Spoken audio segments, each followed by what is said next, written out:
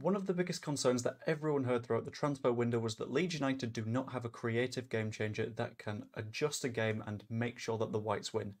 However, I have a little bit of a theory. Leeds United already have their game changer, and that is Wilfried Gnonto. Stick around throughout this entire video and you will find out why, and if you disagree, just let me know in the comments below. But this is going to be a tactical breakdown, a little bit of a comparison between a couple of systems, and before I get into it, I need to say thank you to someone, and that is to Evie at Discourse of Peacocks for inspiring the video. We were discussing on Just Joe's stream a couple of weeks ago how Leeds United don't have any game changes strictly, and this sort of brought that conversation to mind and inspired the video after seeing Wilfried Gnonto's performance the other day. So if you're seeing this, just let me know what you think, and yeah, it was good having you on the stream today as well. Anyway, diving into it. First, we need to talk about the context, and the fact of the matter is recently Wilfried Gnonto's style has been questioned. A lot of people saying that he faffs around on the ball a little bit too much, he's a little bit indecisive, and the doubts around him have really begun since the pre-season drama when he refused to play, but he seems to have mentally grown since that and adjusted the way that he's handling himself and taken things forward in a good way. Brilliant. That is the mental side of his game out of the way. Now it comes to getting the physical footballing stuff done too. However, he's been held out of the side by Dan James so far this season, which easy to see why. Dan James has been effectively unplayable. However, I think Wilfried Gnonto changes Leeds United's game literally, completely, thoroughly, because of the way that he plays. And I'm very sorry, this might get a little bit nerdy, but I'm going to try and explain everything to take you with me throughout the discussion. So first up, we need to talk about zoning on a pitch. This is going to be a weird one. Is this going to work? I will go with... I've got to pick a layout now. That big enough? That'll do. First off, we need to talk about some facts about zoning. Coaches break down a football pitch into zones, being 15 zones in each side of the pitch. This gives a better idea of the shape of an attacking team and where a threat is coming from and how exactly you can deal with it, and that is where Zone 14 comes in. Specifically, that is Zone 14. Right here, right here. They're also known as the half spaces because they are wide space, central space, half space, and you're not quite in the box either. Basically, the space between the 6-yard box, 18-yard box, all the way up until roughly the edge of the final third. And we have to look at the way that we deal with it with both Dan James and with Wilfried Gnonto. So specifically, this is the case of with Dan James. When you have Dan James, you're not going to pick a player that is necessarily going to cut in. He focuses on playing out wide, uses his pace to get to the byline, fires a ball in, ideally for Patrick Bamford. Fantastic. He's got lots of assists this season so far, scored plenty of goals.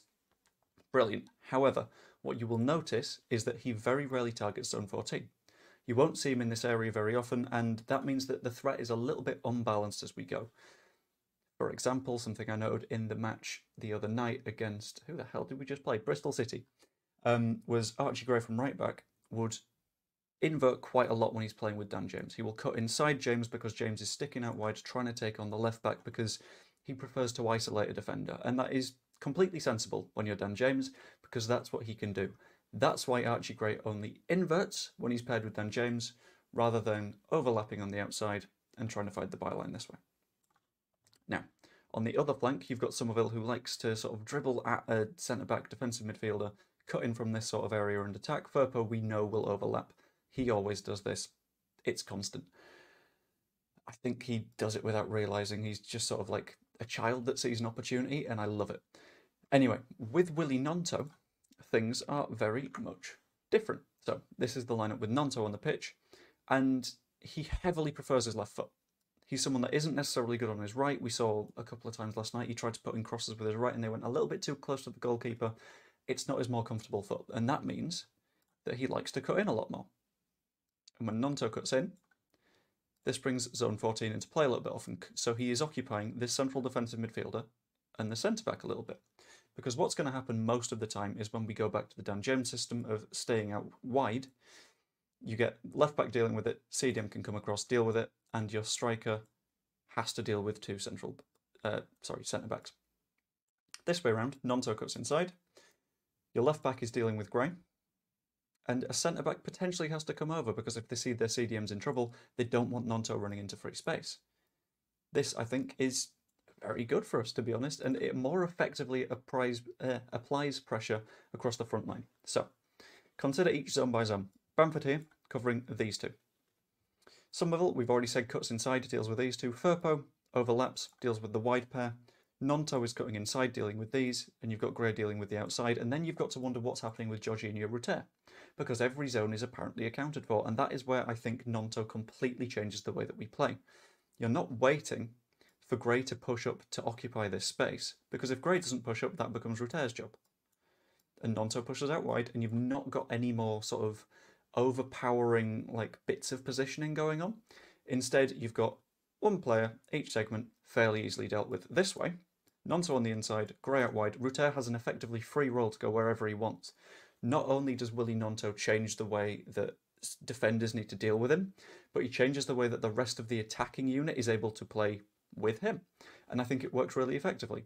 Archie Gray can ultimately overlap as well, using his preferred foot. He is right-footed. When he's underlapping, he's got to receive the ball on his right and somehow work it off his left again to get that ball working, where like you're going to be more left-footed when you're a little bit more inside. On the right wing, he's able to completely use his preferred foot, and that's why he was able to get some nice little bits of footwork going in that last match. It literally changes the way that we play. So, ultimately, I think that Gnonto is a game changer in the way that he completely transforms our attacking patterns. And as we saw last night when we created chance after chance after chance from all over the pitch, it works.